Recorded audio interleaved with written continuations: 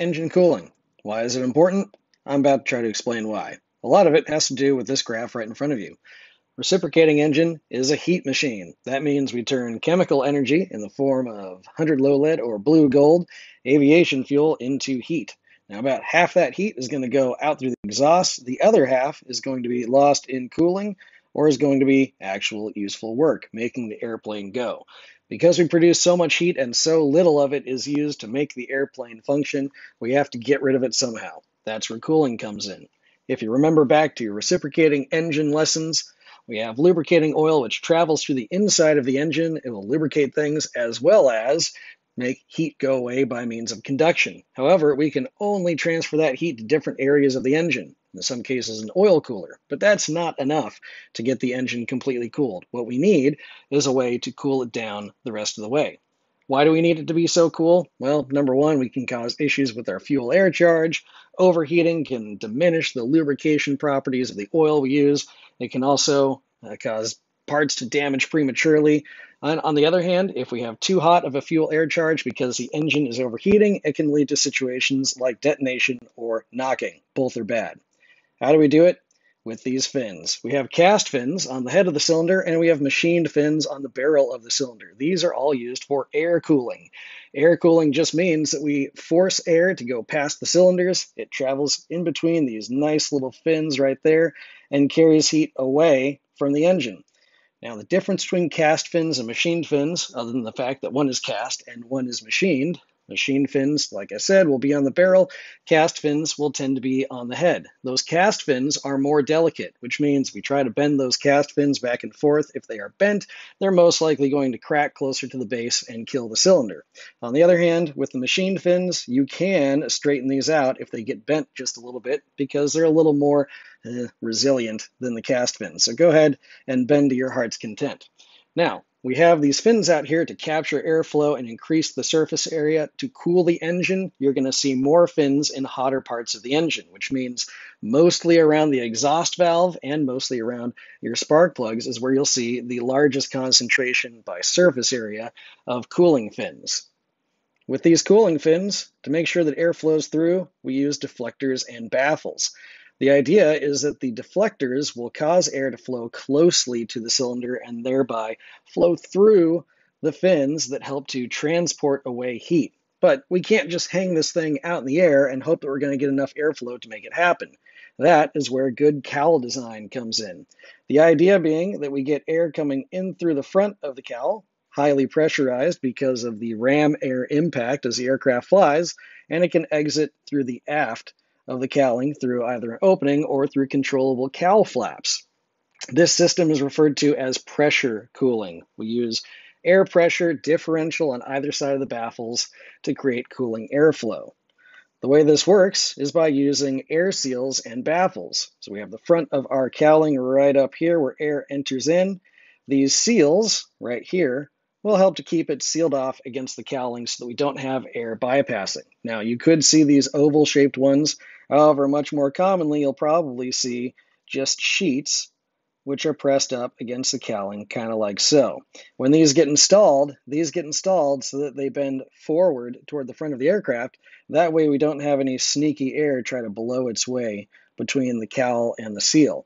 This baffle acts as a dam, and it forces air to flow through these deflectors around the cylinders. And in some cases, if we have a spark plug on the back of the engine where airflow is tougher to get to, we may have it incorporated in the deflector, or we may use a blast tube to direct airflow directly onto that spark plug and help keep it cool. The idea is we create an area of high pressure in front of the baffle, and we create an area of low pressure behind the baffle to promote good airflow. One way we can help this out is by using an augmenter system. Now, this is with an older radial engine, but the concept is the same.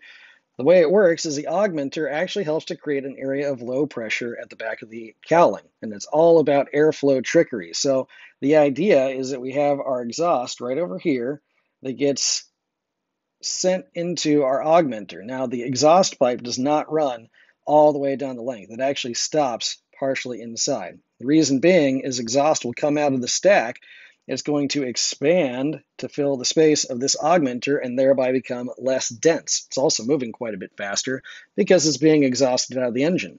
The idea is that area of low pressure is going to create a bit of a vacuum out through the aft of the augmenter, which is going to help draw in more cooling air from the front of the engine. That's not limited to radial engines. We can see a similar installation in smaller aircraft engines as well.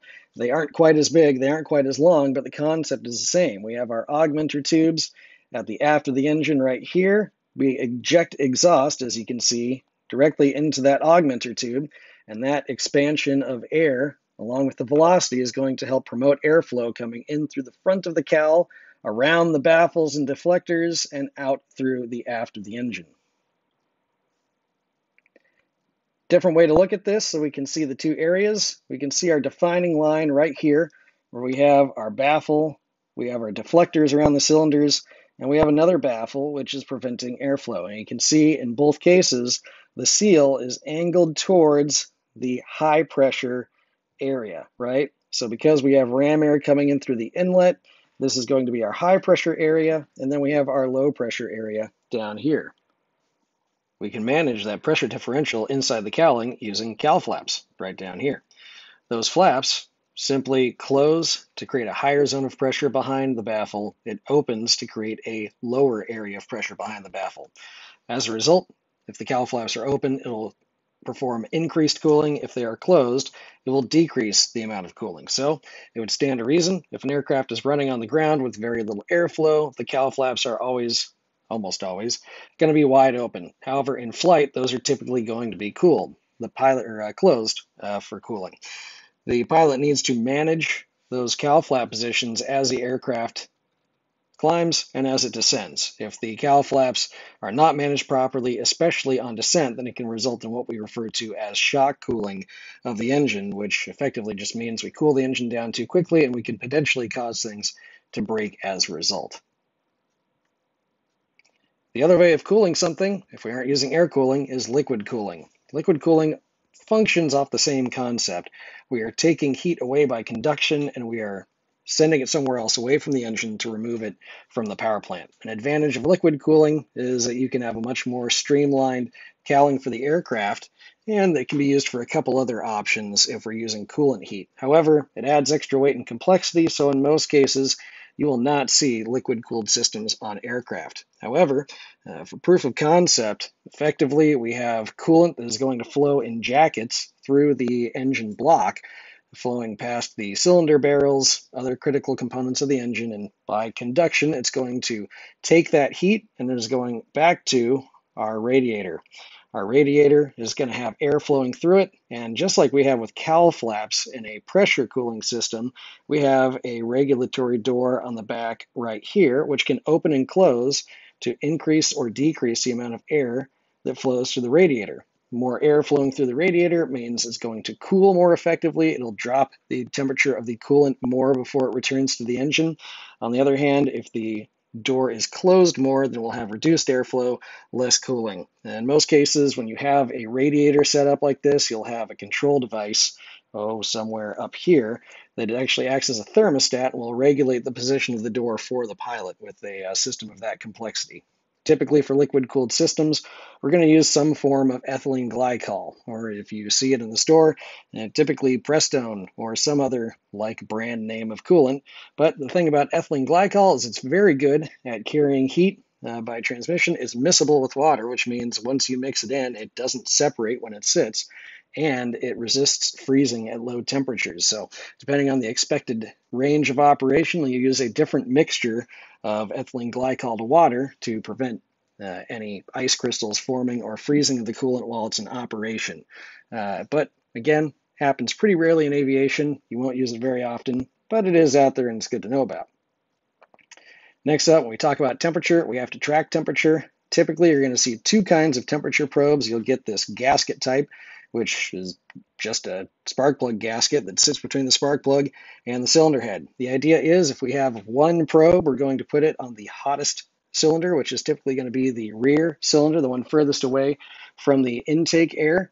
And we're going to make sure that once we buy that, we do not trim it and try to adjust it in any way because it's usually based upon a set resistance for that entire sensor. So we don't want to trim it, we don't want to shorten it up, don't want to try to patch in any other wires to make it longer because that will throw off its reading. The other version is what we call a bayonet type probe, which actually screws directly into the cylinder head. So on most cylinder heads, you'll look near the range of the spark plug, there's going to be a little plug or just an empty hole. That's where that bayonet plug is going to install. And it takes a little more accurate reading since it actually sticks into the cylinder head. Last version is our exhaust gas temperature probes. Same deal with these. They're going to be based on a specific resistance of that entire cable, so we can't lengthen it or shorten it, but they just poke right into a hole in the exhaust system, and that is going to give us a reading on the temperature exiting the exhaust stacks. So as we talk about cooling systems, the beach over here is probably a good place to start. Very basic, but it makes it pretty easy to see what we're looking at. And really, a lot of this is about figuring out how to get yourself oriented when you're trying to inspect, trying to see what's going on, and gives you a better idea of how this thing works when it's actually on an airplane instead of just a diagram. So as we approach the aircraft, you'll notice on either side, we have the two main inlets right here that allow air while the aircraft is in flight, or air brought in by the propeller while it's on the ground, to flow into the engine compartment. Now, as we move over, you'll notice we have traditional air-cooled cylinders, right? Most engines you see in aviation are going to be air-cooled. Very, very infrequently will you see liquid-cooled engines. So as a result, you're going to get very familiar with seeing a lot of fins on cylinders and a lot of baffling setups inside the cowling. Ultimately, the cowling is supposed to do two jobs, at least in the case we're talking about. It's supposed to keep the aircraft streamlined, and it's also supposed to help air flow through so it can help cool the engine a little bit better. So effectively, what we see here, if you take a look at this back baffle here, and you can see this rub line along the top of these valve covers here, it matches this baffle seal we see up the top. So effectively, this baffle seal comes down, it seals up here, and it seals right down here. What that does is it gives us, let's call it an A and B chamber. Up here in the A chamber is where we have ram air entering into the aircraft cowling. And then the B chamber down here is outside of this initial sealed zone, which is going to exit through the bottom of the cowling. Now, the reason that this is helpful, and the reason it's something that we put on air-cooled engines to help, is because this forces all of this ram air to get directed through the cooling fins on the cylinder and help cool things down. And as you look at the cylinder, you'll see physically there are more cooling fins or more cooling fin surface on areas where it's going to tend to get a little bit hotter. You can even see these passages going underneath the rocker box to get air down to the bottom spark plugs, which are sometimes difficult to be able to cool. In other cases, we may see blast tubes coming off of the baffling. They'll direct airflow down to those bottom or rear spark plugs, depending on your configuration. But as we look at this, that's really all it does. Brings in this ram air, seals it in this area, and forces it to have to travel past these cooling fins. Now, on the other side, as soon as we exit through the cylinders, you'll notice down here, I'll grab a flashlight so it's a little bit easier to see. You'll notice down here, we have the exit where our cowl flap is.